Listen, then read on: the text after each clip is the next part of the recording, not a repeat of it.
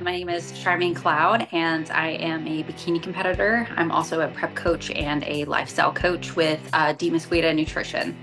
Let's take it back to how I grew up. So I'm Greek, and I come from a Greek family, but I was born in Europe, and typically, the Mediterranean diet is recommended like the best diet, right? And so I grew up on those things already. So when it came to like my values and being able to make good choices as a kid, I had my parents to do that for me pretty much. So, but, we were also not the most well-off family. So at times, whenever we moved into the States, I remember, it was a lot easier to go and get some of those less quality foods because they were cheaper and stuff too. So I kind of had that balance between healthy food, but also a lot of non-healthy food too. And so getting into college was really, I was sent to the wolves and I had to make my own choices being an adult. And I went into super party lifestyle. I was definitely like thrown out there, feeling like no one understands me. I'm gonna go like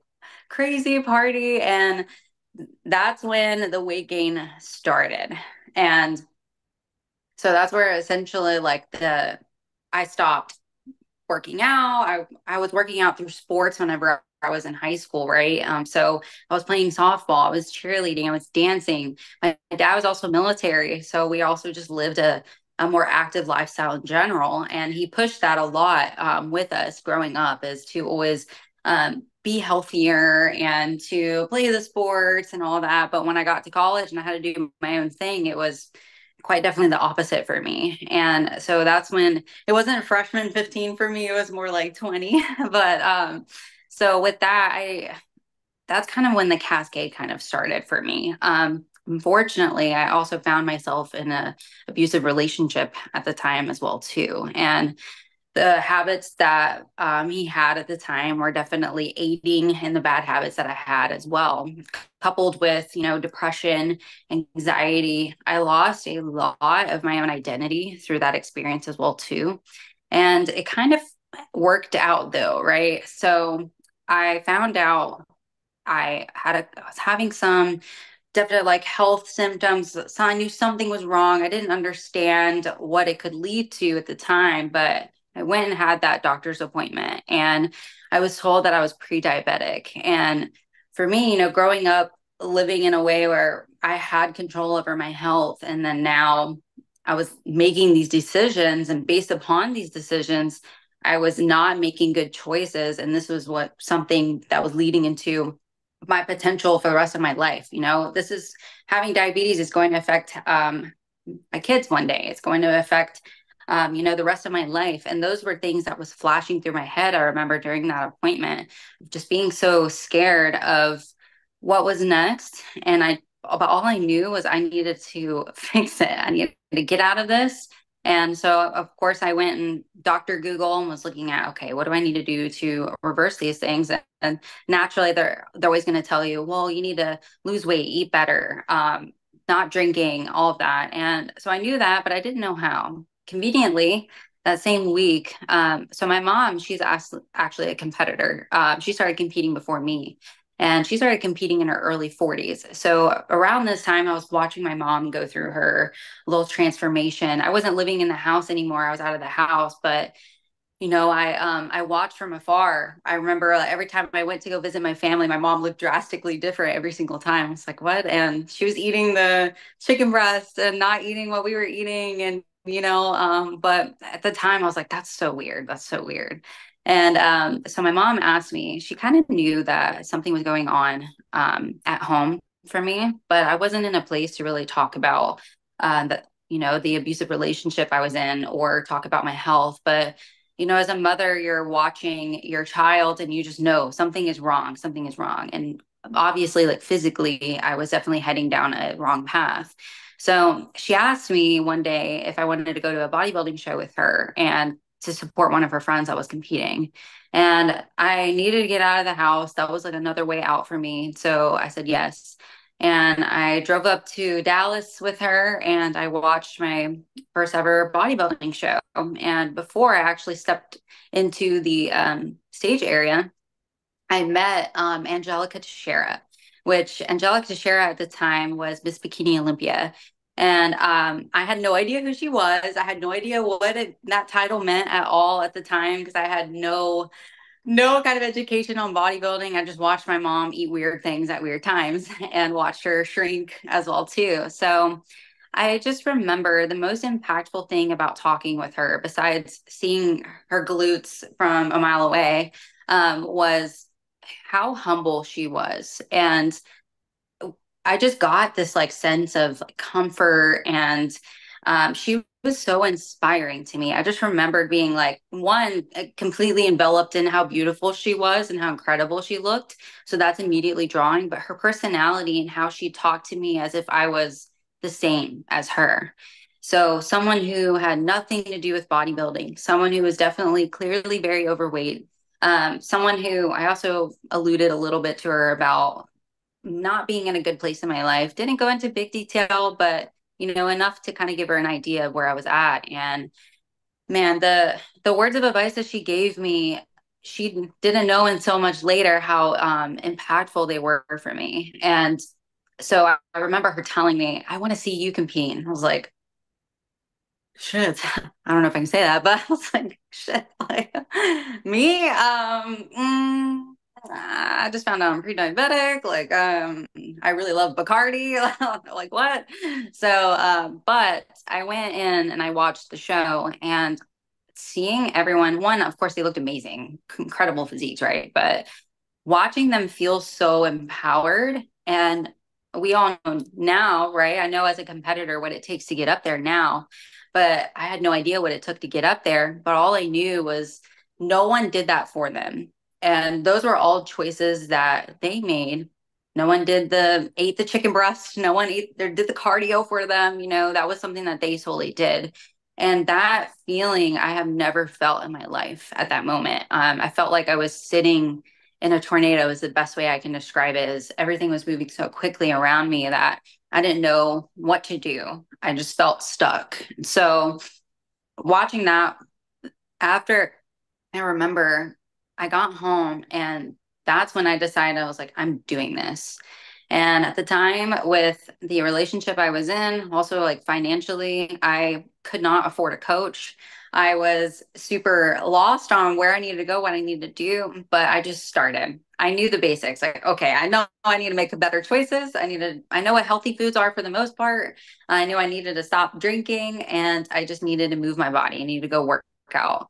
So I was the girl that sat in the parking lot for an hour sometimes trying to convince myself to walk in. But over time, it's kind of like when you start a new job at work, it's really awkward at first and you're a little nervous walking in. But over time, you get more comfortable and then you start seeing familiar faces. And then it just starts becoming like a day in the life thing. Like, oh, okay, like rinse, repeat. And so that was me when it came to the gym. The hour in the parking lot turned to 30 minutes. Or sometimes maybe if I had a bad day, maybe it was an hour, but I promised myself that I would walk in no matter how long it took in the parking lot.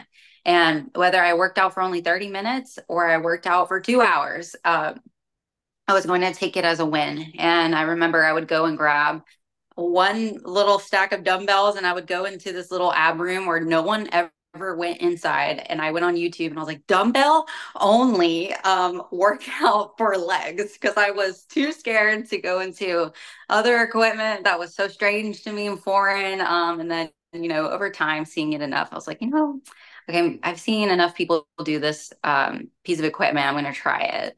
Or I would look up a bunch of YouTube videos before because I was scared about what other people thought.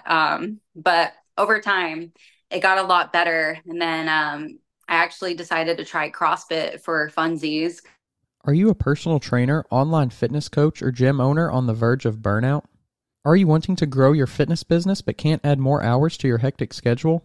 Introducing Trainer Revenue Multiplier, the premier wealth creation system for fitness professionals that helps you earn more and work less. Visit www.trainerrevenuemultiplier.com today to schedule your free business accelerator session. If you're serious about taking your business to the next level, schedule your call today. And I wanted to find like new ways to meet people and just move my body. And I started going on Netflix and seeing all these little like documentaries for CrossFit pop up. And I was like, wow, these people are crazy. And I loved that. It was like another like rigid, like, oh, like tough girl thing, which I was craving that at the time. I wanted to be strong because of the things that I had going on at home. And my first month, I lost 30 pounds. So super crazy, very, very crazy. But I did. And I started CrossFit and I was a two-time a dayer for a little while until I crashed.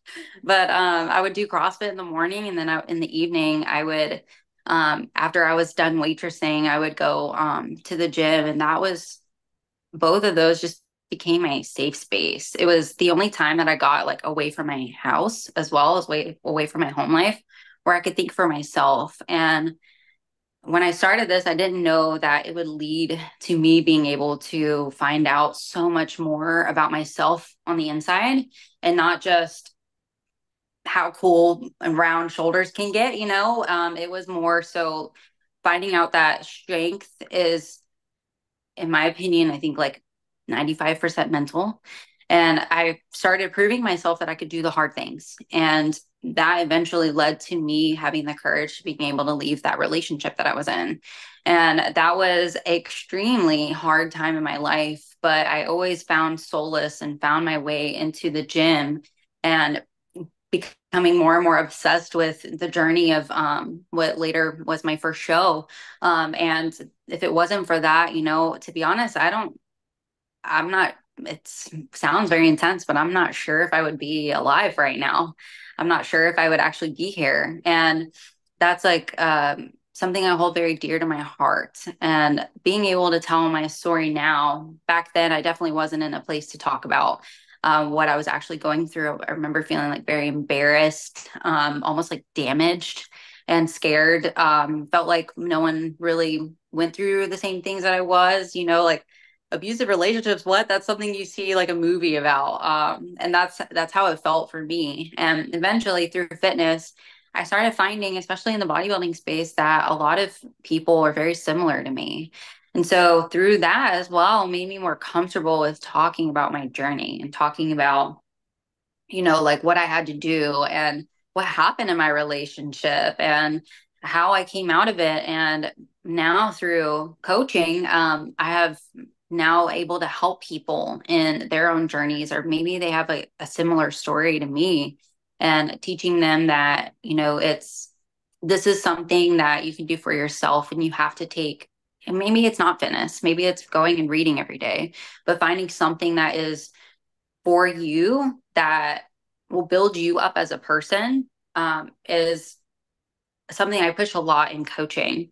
And like I said, it may not be fitness. Some people don't get as invested as I do in terms of like bodybuilding. But you can, in my opinion, coaching is more than just eat this and go do this cardio or workout program. It's so much more than that for me. And I think it's just because of my own experience and what I went through and what I was able to accomplish and leave because of fitness in general. So, yeah, I ended up losing 65 pounds in 2.5 months. And I was this big. I had no muscle, nothing. I just lost a bunch of body fat. And I had to learn a very different lesson. And that was, how do I build muscle to look like those girls on stage? Because I definitely don't right now.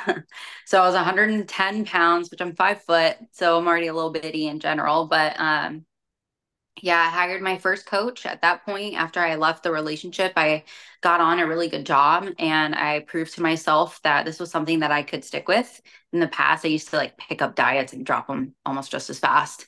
But I proved to myself that I can invest into this, and I'm ready to take that next step. So I learned what it was like to eat and to train really hard as a competitor. And about a year and a half after that, I competed in my first bodybuilding show, and I was hooked from there. I didn't care about placing. I didn't care about really like the Instagram post, nothing. I just had so much fun up there.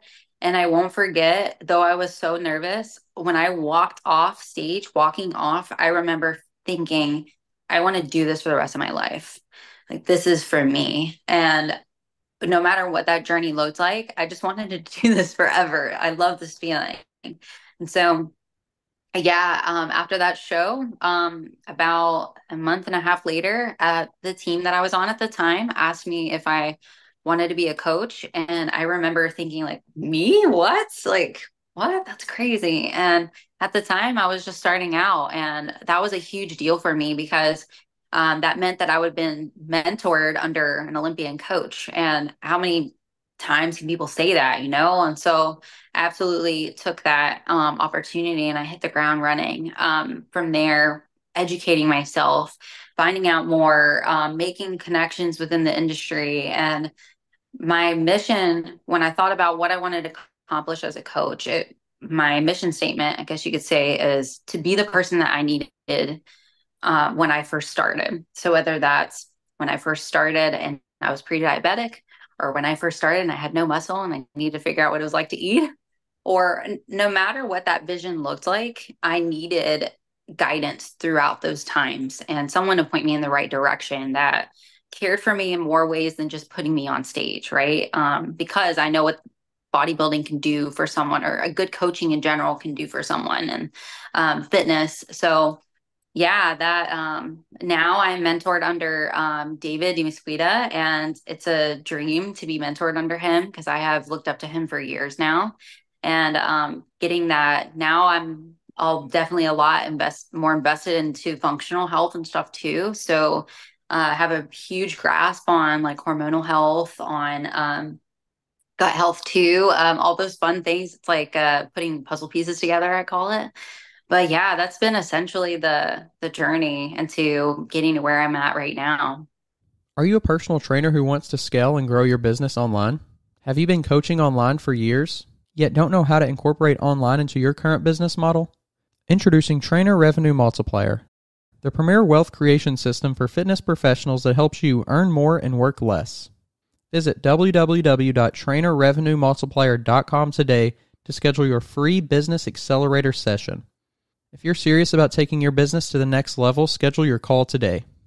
The Weight Room Podcast is thrilled to announce our new sponsor, Prime Science. They're leaders in harnessing scientific research to revolutionize your fitness journey. With a firm foundation in the latest health sciences, Prime Science offers innovative products to help you achieve and surpass your fitness and health goals. These tools are more than just accessories. They're the result of rigorous scientific research aimed at optimizing your health. Dive deeper into how you can transform your approach to fitness at primescience.co.uk. Trust me, with Prime Science, you're in scientifically sound hands. There's always going to be bad apples, right? Everywhere you go. Like, and I'm not going to say that everyone in the bodybuilding industry, for example, is like has that humility, or even is good people. There's definitely going to be those, and there may be some of those that like that at the top. But over time, I always say real recognizes real, but over time, I feel like these people also weed themselves out in ways, whether that is through connection, or maybe like their fans meet them and they're like, oh, like you're not what I thought you were online, right? And I think that's something that I've just that meeting Angelica, and the fact that she was able to say something that probably felt so small for her and completely changed the course of someone's life is insane to me. That is insane. And her and I, we connect now. I saw her at the Arnold and we talked and stuff again. So we kept that connection, you know, and how crazy is that, right? And so, but that does so much for someone, and that's what is carrying me. And I think that it's very individual, you know, being able to go back to your why, right? It's cheesy to say that, everyone says that, but going back to your why, I think is extremely important. And sometimes I feel like people forget that, and people forget the start, and people forget, you know, like they weren't always the most confident person. And when it comes to fitness in general, it can be viewed as very vain, especially as bodybuilding. We're getting up there and I'm putting on something that can fit in a little Ziploc bag. And you know, and I'm having to pose around, but it's it's the why behind it that I also have to carry behind me and with me through my journey. to impact others. And me getting up on stage and telling my story isn't going to touch every single person, but it is for the people that I do this for, right? And the people that like me when I first started out. And I think in my opinion, like with Angelica, she saved my life. And that's what I want. I wish there was more of that in every space, in every industry. But unfortunately, that's not how things go. But the people that make their mark and the people that have that intention and that humility with what they do is, I think those people, it carries so much further in ways that other people who have the opposite intentions will never get. And though that's sad, I think it's true. And having that, people see me in the gym, or people may have like recently met me. Looking at me, you would think that I may have been doing this for a long time, or I've never had it hard in my life. But telling my story or being able to speak with someone through Instagram DMs, or maybe they saw my transformation video on TikTok or something, or maybe a podcast like this one, and me being able to talk about what I went through can make them feel lonely, even if it's just one person. Like that's enough for me. And though, though I think that humility is definitely very like an honorable thing. I think the people who are truly set on that path won't view it as such. I almost view it as like a, well, yeah, of course, because why wouldn't I? I'm so grateful for the things that I've been able to experience and I've gotten out of this. And I just want to share it with others because this is great. And I mean, my path hasn't been perfect. And that's another thing that I push with a lot of people, especially my clients, is like, I don't expect perfect. I've never been perfect. There's been times when I didn't follow my meal plan for a weekend, or but it's the getting back up is proving it to yourself as well too, that you're worth it. You can put yourself first, walking into the gym and you talking about how like you don't feel the same if you're not on track and not like being in the gym as often. That's because you are taking away that like where you're putting yourself forward, that thing where you're prioritizing yourself. And right now in our world, especially in the US, we're very work, work, work, work, work. And we're constantly like giving, giving, give, give, give, give. But not oftentimes, especially depending on your personality, we aren't pouring into ourselves enough. Or maybe we don't have someone in our life that helps with that too. And so taking that step through the gym doors, or taking that time to go and hit your workout or cardio, whatever, is that like pouring into your cup. And it isn't like an obligation. I remember when I first entered the gym, I used to almost view it as like a punishment too. Like, okay, like I'm overweight, I have to go work out. And that's before I actually started noticing a difference and actually having fun with my workouts. Is when I used to talk to myself like that. That's when I used to pick up the diets and drop it just as fast too. Is because I was making this negative thing. I felt like I was forced to do this. I had to do this. And when I gave myself this like mental image of like hugging myself and being like, I'm sorry. I'm sorry that I've treated you like this. I've been your biggest bully when I needed to be your biggest supporter. And so giving myself that hug, talking to myself, and understanding that being able to take initiative and get into the gym, make choices with your diet is also a privilege. And not everyone in this world can choose what they put on their plates. Not everyone in this world can afford a gym membership or even has a gym by them. And so that has also made me very thankful into being able to even do this in general. And when I started having that kind of verbiage with myself and being thankful for the opportunity to be able to take the time to do that and reap the benefits from it too, a lot changed for me. And so I think that's also tied into humility too, is being grateful for the fact that you can do this. Not everyone has a million subscribers on YouTube or, and I'm not trying to down, people's hard work to get to that point. But I think that the people who will truly appreciate it will take that and use it to make a difference within people. And I'll be real with you and say that I do attract a lot of people that have stories like mine. And because of me being able to share my story, which is absolutely what I want, that's amazing to me. And being able to like see people grow through that, I have a client right now. I joke with her all the time about how she's like my twin. It's like I'm watching my own journey through her. It's like copy and paste, really crazy. But seeing one, I'm giving my intentions with her as a coach is to give her the things that I needed that I didn't get through that process, through coaching and like being there for her, being a friend too, because it's more for me than that, just being a coach. And so that is so fulfilling to me. I told her when she actually makes it to stage for this year, I'm gonna sob, not just because I know she's gonna do amazing, she looks incredible, but because of I knew what it took to get there, but I've also went through that too. And being able to, I'm getting goosebumps like thinking about it right now, but like that is the why I coach. That is why.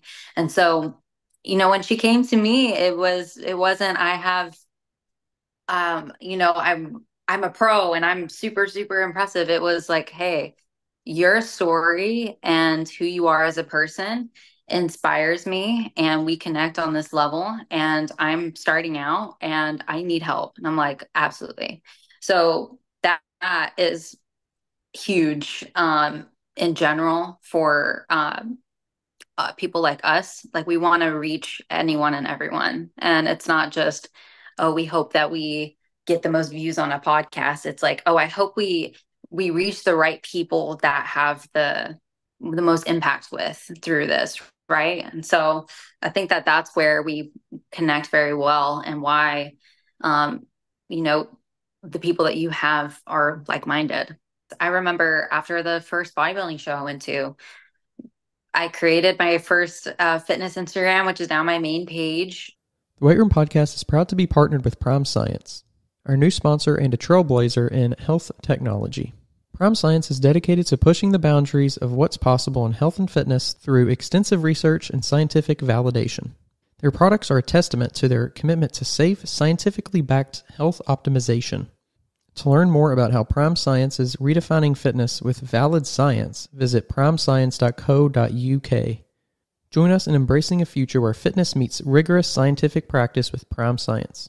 This podcast is sponsored by Smoking Gun Coffee, a veteran-owned coffee company that strives to give back to those in need. Don't forget to use code TWR10 for a 10% discount at checkout. That page has grown. You can scroll through and watch different phases of my life and also different hair colors, but you can see different phases of me. And those phases are, watching my first initial like weight loss. I didn't post as much as I did at the time because I was definitely not like very confident, but you can see a bit of that. You can see my growth. And then after my first show, you can watch me nosedive into the worst rebound ever.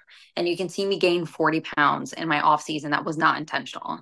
And you can watch me lose it all into my prep and come back with a better physique. And that was also like huge. And you can see that like ebb and flow with me in bodybuilding in my journey and being transparent on that front that like some of your maybe top even Olympians, absolutely all of them have had that moment of oof, of like I fell on my face and I don't, now I'm like scared to post about this. And yes, of course, like there's a pressure to be perfect. Social media in general, no matter if you're even bodybuilding or not, if you're in the fashion industry, there's a quota with that. Always this standard that we always feel like we have to meet. Like, oh, I can't.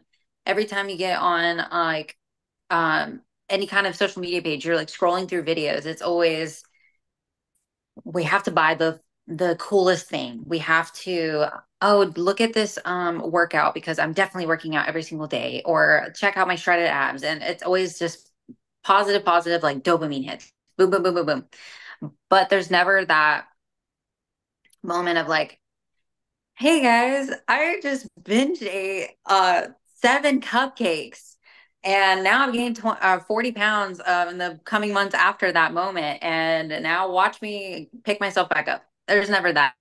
It's never that. It's always, okay, let's lose the weight in quiet. And then whenever we start feeling more confident, then let's start showing it. So that's an example there. But I think that more transparency is a gold. I think that that is where the most impact comes in. And I've gotten more messages about posts of transparency than I ever have a stage shot of me looking optimal, right? In bodybuilding terms. And so that's where the connection is. And so I have no problem sharing those things, or sharing that if I have a client that is in that horrible time of like, oh, I'm just not feeling motivated. I'm feeling so down on myself. And they're just like beating themselves up about it. And I'm like, I don't care you haven't worked out in a week. I care that you get up, and that's it. And so, but showing my own journey and showing how I have gotten up too in moments, and being honest about the moments when I don't feel like getting up.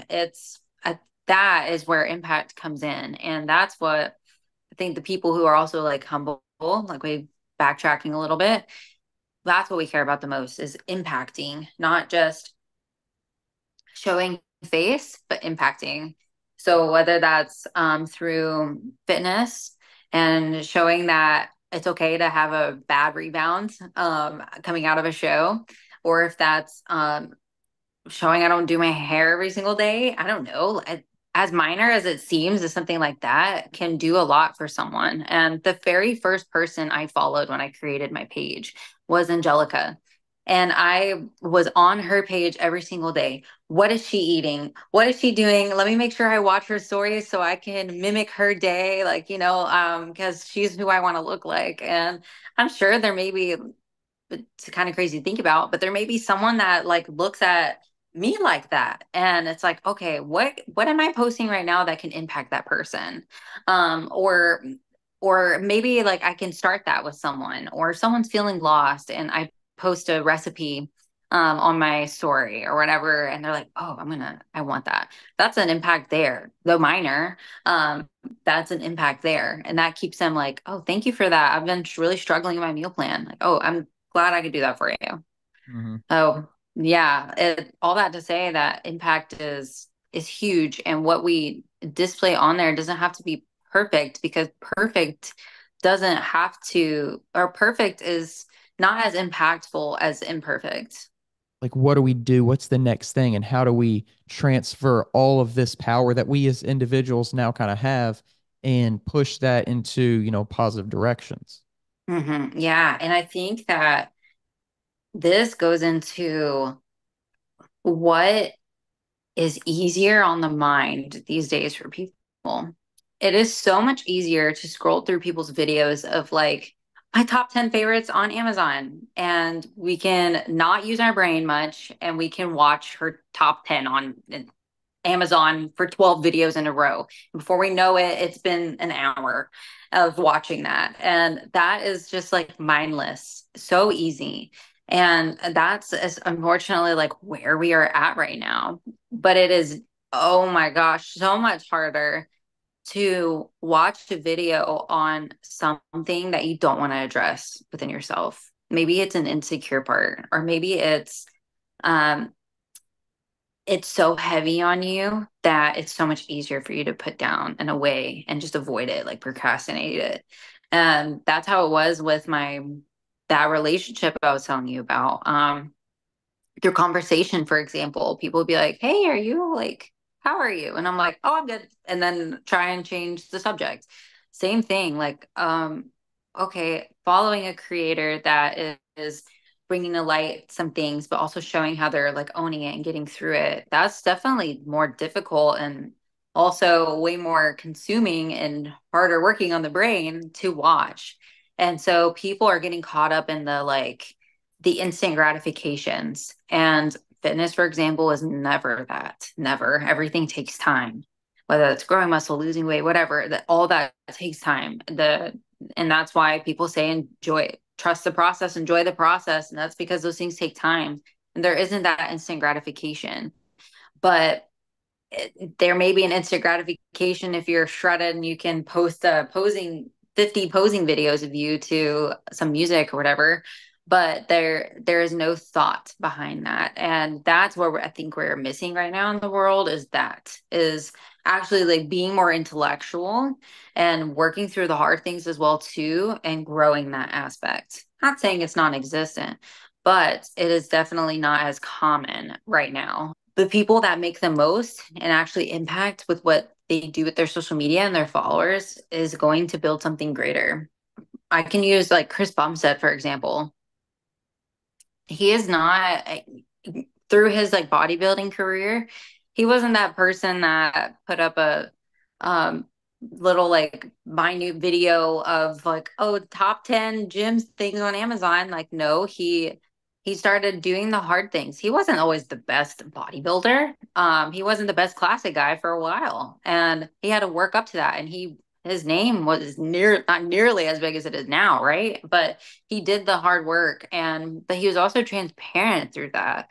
And a lot of people connect with him so much because of his transparency. And he's like, I call him the modern day Arnold, because he has that impact and he will carry that for a long time, but it's through his transparency. And you can see his hard work that he puts in. And that's what makes him human. And that's where people crave is connection and that humanity. And now he is extremely successful. He has branched off to other avenues that's going to carry him farther beyond than just how many views he can get on Instagram, right? He's taken that and made an impact with it. And now it's just growing in itself, which is amazing from a business standpoint, but also in terms of he's just going to continue to reach more people and grow, and more people are going to be inspired by him. I think bodybuilding now is almost a trend. It's very trendy now to post the cool posing videos and stuff and like go to the gym. Now gyms are more packed with younger people than I think I've ever seen. Though I haven't been bodybuilding very long, right now it's definitely a lot higher of younger people, because of social media and stuff too, coming into the space. And more recording for sure than when I first started working out, but it's not a bad thing. It's just going to be really interesting to see those people that do last then, 10 years and 20 years and then 40 and 50 years, like what the space looks like because of these current people. Yeah, it is amazing. I was at the Pittsburgh Pro a few weeks ago, and Chris was there, and he got asked to go up and speak, and it was like the whole room went silent. And it was that, looking back now, is so cool because people didn't want to see him pose. People wanted to hear him talk and hear what he had to say. And that is truly amazing. So it's very cool that we have people like that continuing, history repeats itself. So I think that we're going to continue to have like these pinnacles in bodybuilding, and that's going to be, right now it's Chris Bumstead, and who knows later in the years who that's going to be. But the potential of it being up in the air, like it can be anyone. And so it's who's going to take that initiative, who's going to make the most of their impact and reach the most people and be relatable. And I think that people glorify people in those positions and they're like, wow, like he has everything. Wow. But he worked hard for it, but also he had the best intentions with it too. And that can be anyone. That can be anyone. And so I think I wish more people grasped that mentality and like, oh, that could be me, and put themselves in that position and started like, okay, I'm going to be that person. Thank you for coming on and kind of shedding some light on that and bringing us your story tonight. Yeah, thank you. Thank you for creating a platform for people to do that. If you want to, before we head out, if you want to share any socials or any way that people can connect with you, you can go ahead and do that. Yeah. My Instagram is at Charmaine the Great. And same thing for TikTok, but TikTok has a underscore at the end of it. So Charmaine the Great underscore. And that's about it. If you're tired of searching for a coach or trainer, somebody who knows what they're talking about and has experience, make sure you go check out the new Coach's Corner on weightroompodcast.com. You can find quality, qualified coaches to help you achieve your goals, whether that's in bodybuilding or just general fitness. Stop wasting time and start achieving your goals today. The link to the Coach's Corner is down in the description below.